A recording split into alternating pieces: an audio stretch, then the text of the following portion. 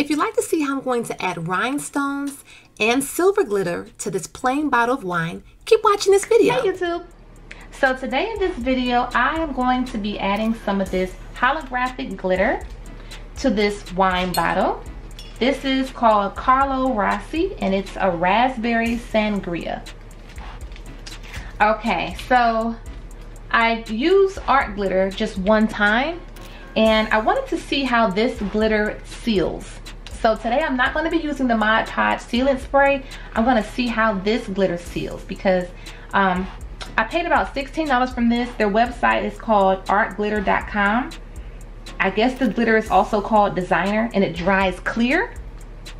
So I'm just curious as to how that's going to seal. And as an alternative to Mod Podge, because I'm starting to realize everyone does not have access to Mod Podge, I'm going to use this little cheap clear glue.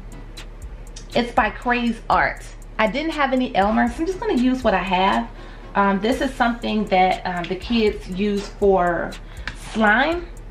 So we're going to see how this is going to make the glitter adhere to the bottle. I've already wiped the bottle off with alcohol, cleaned that off, so we can go ahead and get right into it.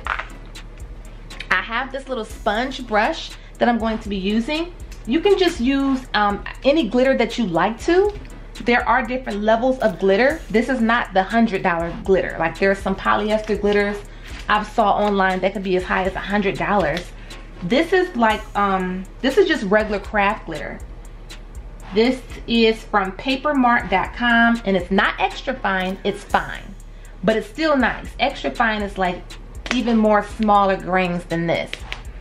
But I've been using this and I haven't had any issues with it. So this is something that would be really nice as a gift to someone, you know, for a birthday, housewarming gift, or whatever you want it to be.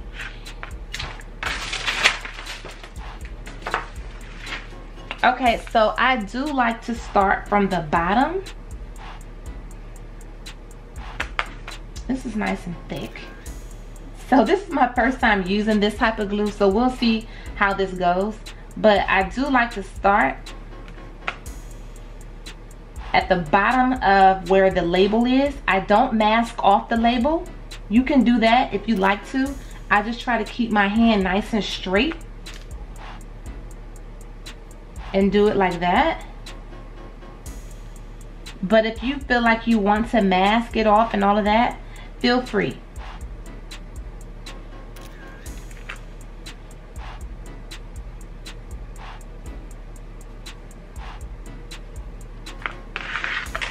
Okay, so we're just gonna put a hefty amount of glitter onto this bottle. I like to hold it like this.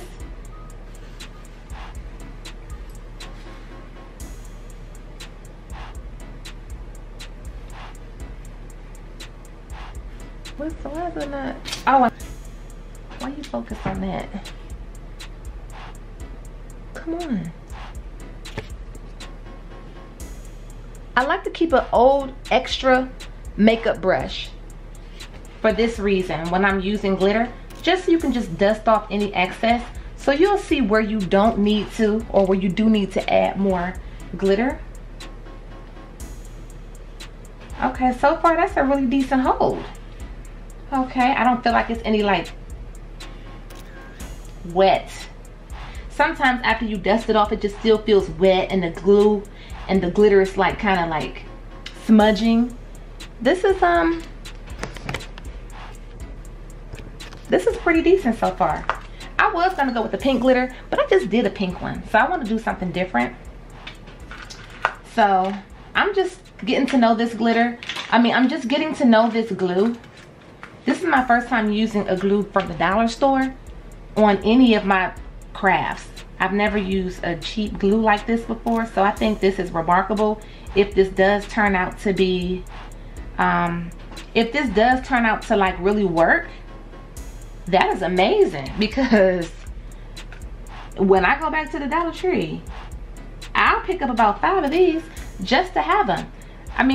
Mod Podge is not that expensive, but it's more expensive than $1.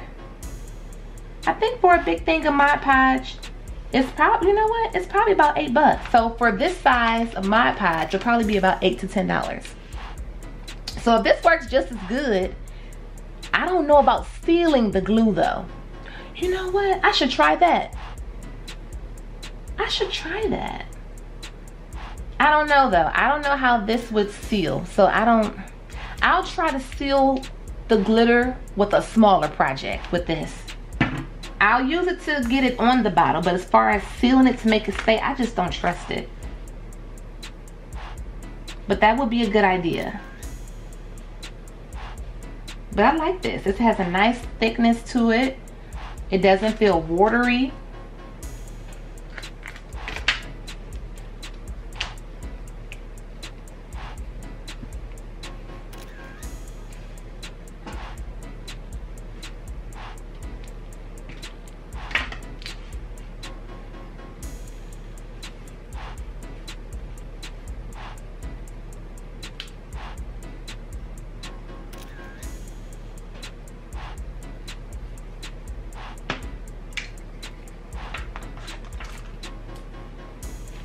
Okay, so just go ahead and continue to add your glue nice and neatly around the labels and pour hefty amounts of the glitter until you have the whole bottle covered.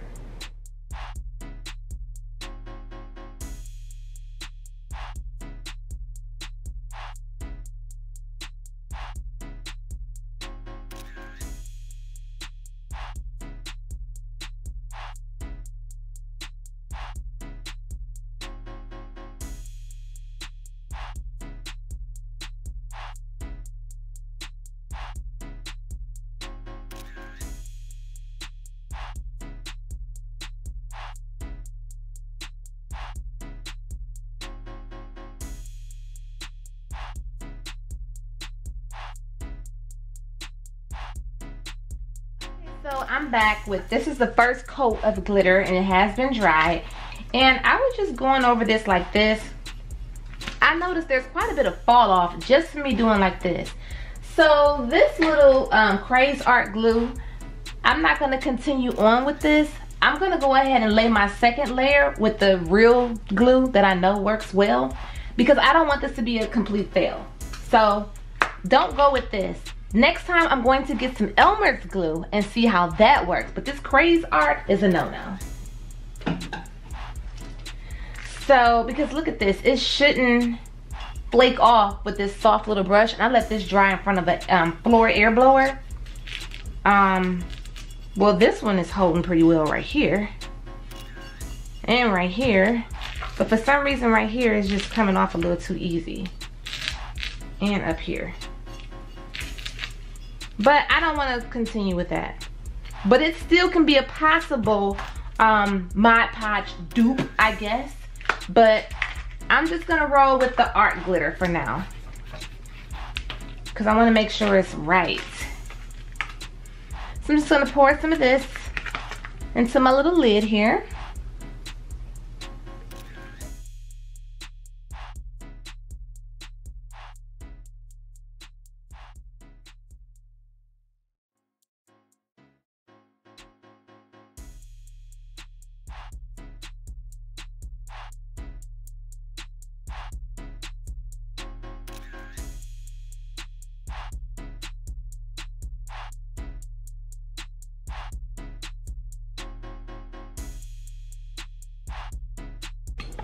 Okay, so it is the next day and this is fully dried. This is 2 layers of the glitter, and I'm just dusting any of the glitter that's not going to actually stick and stay, just to see what's left here. And I think the original layer of glitter that I did with the dollar store glue was just a complete fail altogether, because I could see that usually when I do this dusting, not this much comes down to the bottle like that. So I definitely want to do that again. I'm not going to completely rule out the clear glitter. What I'll do is make sure that it's at least Elmer's. So I don't even think I'm going to seal this. because of how much is coming off, some spots are hanging in there a little stronger. But I feel like if I keep brushing, it'll just keep coming off, and it shouldn't do that. So at least I know you can't use that super cheap glue. I'm just still looking for other alternatives to use instead of Mod Podge for people who may not want to pay for Mod Podge, or people who just don't have access to Mod Podge. Like I think over in the UK or Canada somewhere, someone told me in my comment section that they can't get a hold of it. So what I'm going to do, yeah, I don't want to seal it if it's spotty like that. I'm just going to patch on a little bit more of this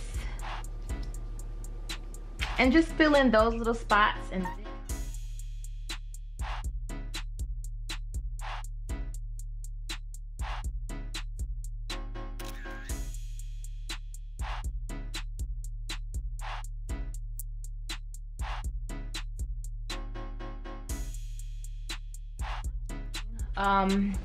for that little extra part, I had to patch up to dry before I seal the glitter on this bottle. I want to add something here because this doesn't have to come off in order for the bottle to be opened. Oh. It doesn't have to come off for it to be opened. So I have some of this little dollar store necklace, I guess like a Mardi Gras bead. I have that. And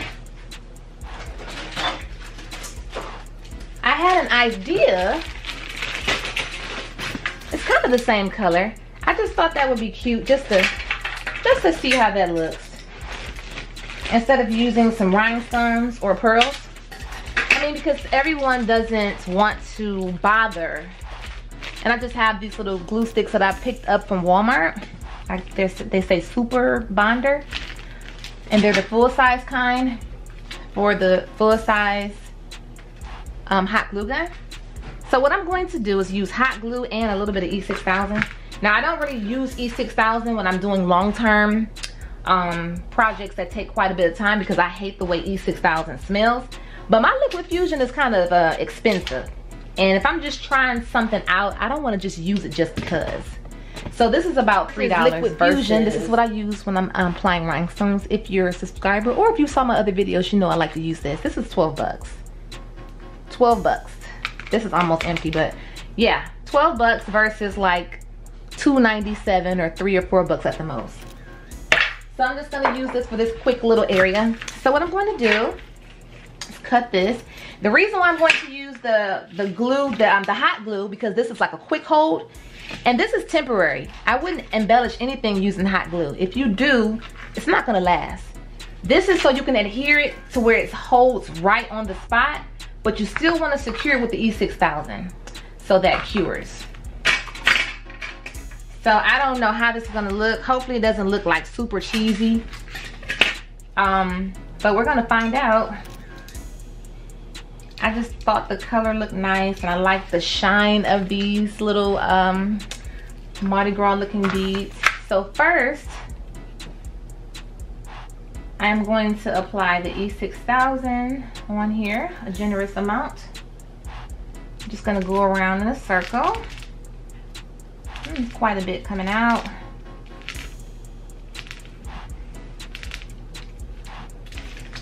Then I'm also going to I might have put a little bit too much. But it's like an instant hold when you use the hot glue.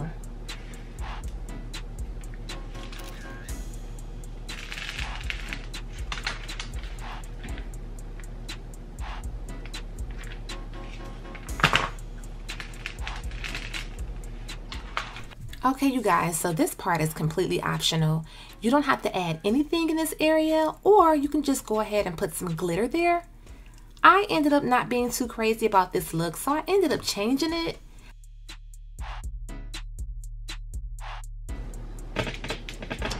Okay, so I've added this little Mardi Gras bead to the top of this. And it was a little messy trying to add the hot glue and this. I think this is one of those things that when you see it from a distance, you're like, oh, that looks nice. When you get up close and you can see the actual imperfections, it's like, no. No. So it's definitely a no for me. So I'm gonna go ahead and take this off. It's like it's on here pretty good though. But this is a nice alternative if you don't have any rhinestones, or if you just want to do something like this. I've seen people do stuff like this and be okay with it. Each to its own. But yeah, this has to go. There is the issue, and then it's like the hot glue gets kind of clumpy. It's like glazy looking. Unless I was to fill it in with some bigger gems, I just still think it's not like a good permanent. Yeah, I just don't like it. No thanks. Okay, so I'm gonna take this off and then see what's next. Okay, before I take this off, I'm just gonna go ahead. The bottle's pretty dry now. I'm gonna go ahead and seal this glitter with the designer art glitter. Okay, so I'm just adding the final coat of glue, the art glitter glue that I'm going to seal this glitter with. I figured because it's called art glitter glue that it should be amazing with glitter, and I couldn't find any videos of people using it this way, so I figure I'll give it a try. And right here, I'm showing you how I'm getting off this E6000 and this hot glue off of here so I could do something better to this area.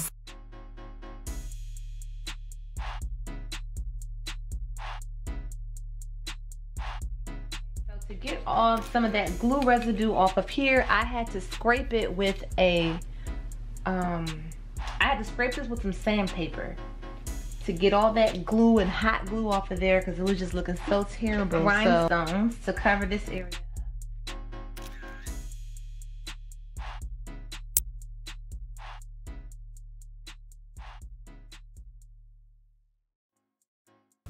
The color of these rhinestones are super pretty. They're called light siam. They're 5mm, and I will have a link available so they can be purchased.